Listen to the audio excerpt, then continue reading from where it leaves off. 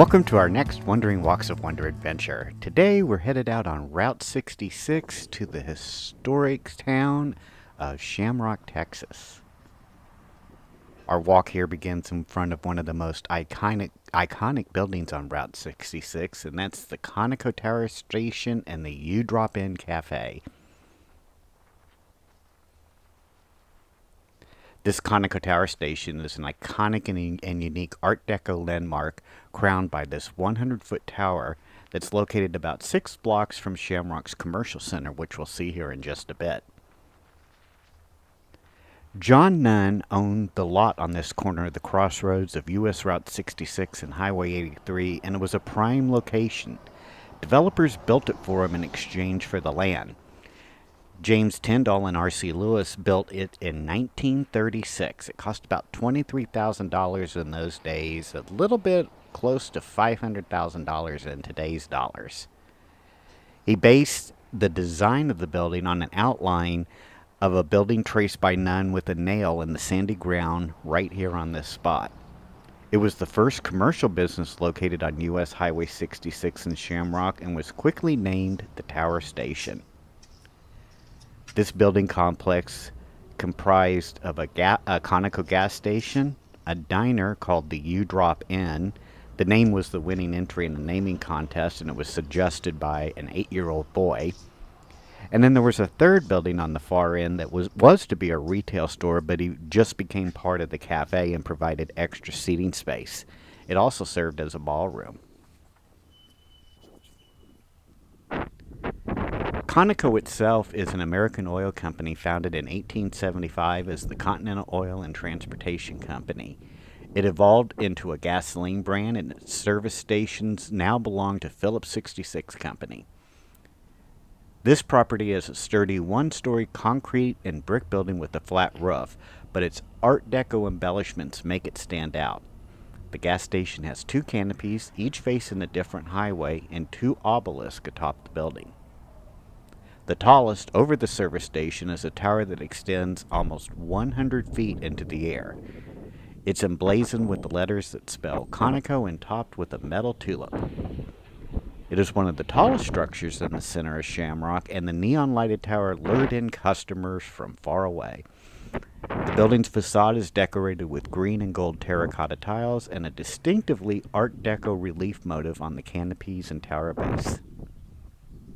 As it was built during the Great Depression, its extravagance may seem out of place being located in a small and remote town here in the Panhandle of Texas, but at that time Shamrock was doing just fine. Oil was a good source of revenue for the region and business was thriving. John Nunn passed away in 1957, and the building changed hands over the following decades. In the 1970s, it became a Fina gas station, and its color theme was switched to red, white, and blue. The builder's son, James Tyndall Jr., bought it in the early 1980s. You'll also recognize the building as part of the Pixar movie Cars, and it was stylized as the House of Body Art, the business of character Ramon after the Conoco gas station. As we now head into downtown Shamrock, our first stop is taking a look at this old Magnolia Petroleum gas station. This was built around the 1930s. Inside you can see some of the old instruments and gas pumps here.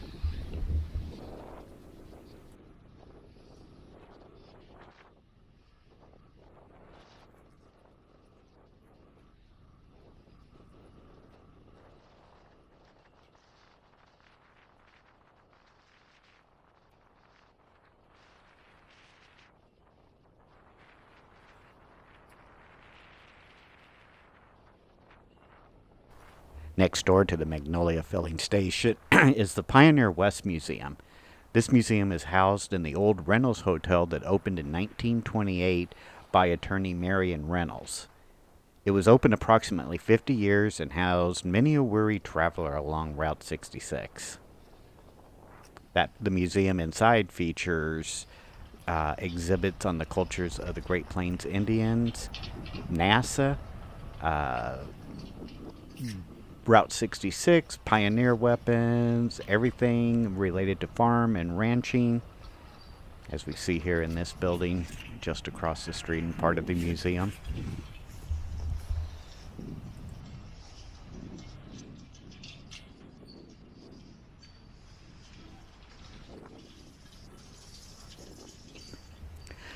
The history of Shamrock dates back to 1890 when Irish immigrant sheep rancher George Nicol applied to open a post office at his dugout home 6 miles north of this present town site.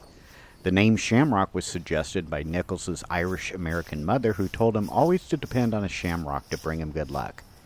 However, the post office never opened because Nichols' dugout burned down that same year. The official beginning of Shamrock came in 1902 with the arrival of the Chicago, Rock Island, and Gulf Railway. The railroad named the stop Shamrock, and the town began to grow rapidly. By 1907, Shamrock had emerged as the largest town in Wheeler County, Texas, and continued to grow in the years that followed. In the early 1920s, the oil and gas industry began to boom in the Texas Panhandle, and Shamrock benefited from this economic development. The town's population once more continued to grow, and new businesses and industries were established. This small park here celebrates the heritage of Shamrock, and one of the most unique things that you will see is a piece of the Blarney Stone from Ireland. The Blarney Stone, if you kiss it, is said to bring you good luck.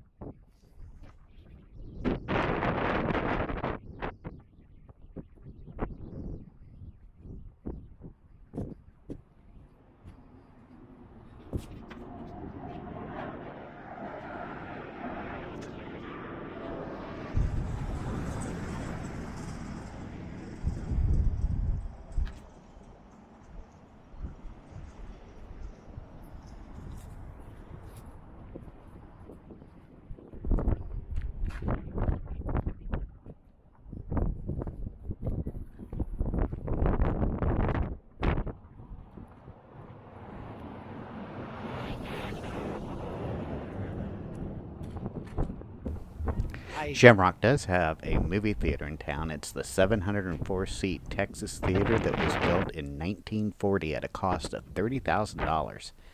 It opened August 22nd, 1940, with Mickey Rooney starring in Andy Rooney Meets the Debutante.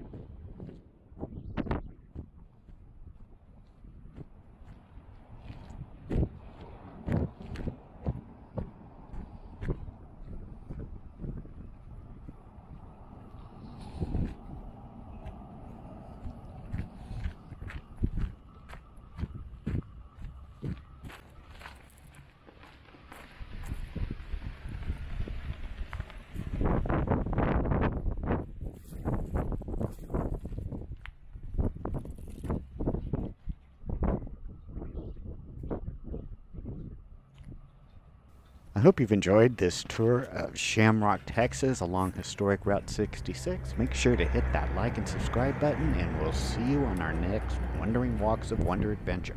Take care now. Bye.